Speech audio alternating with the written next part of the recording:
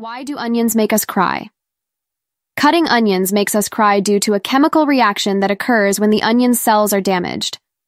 Onions contain a compound called alliin and an enzyme called alliinase, which are normally stored in separate compartments within the onion cells to prevent the reaction from happening prematurely.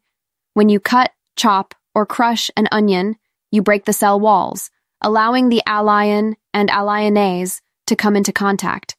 This contact triggers a chemical reaction that produces a volatile compound called syn-propanethyl S-oxide. This volatile compound is released into the air and wafts towards your eyes.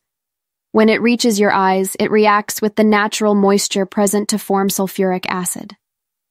This acid is what causes the irritation and stinging sensation, leading to tearing up as your eyes attempt to flush out the irritant. To reduce the likelihood of tearing up while cutting onions, you can try the following. 1. Chill the onion. Cooling the onion in the refrigerator or freezer before cutting can slow down the enzymatic reaction and reduce the release of irritants. 2. Cut under running water, cutting the onion. Under running water or submerged in a basin of water can help wash away the irritants before they reach your eyes. Use a sharp knife. A sharp knife will cause less damage to the onion cells, reducing the release of irritants. 4. Cut near an open flame.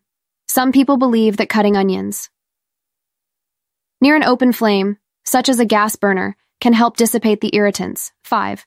Wear goggles. Wearing protective goggles can create a barrier between your eyes and the irritants, preventing tearing up. 6. Chew gum.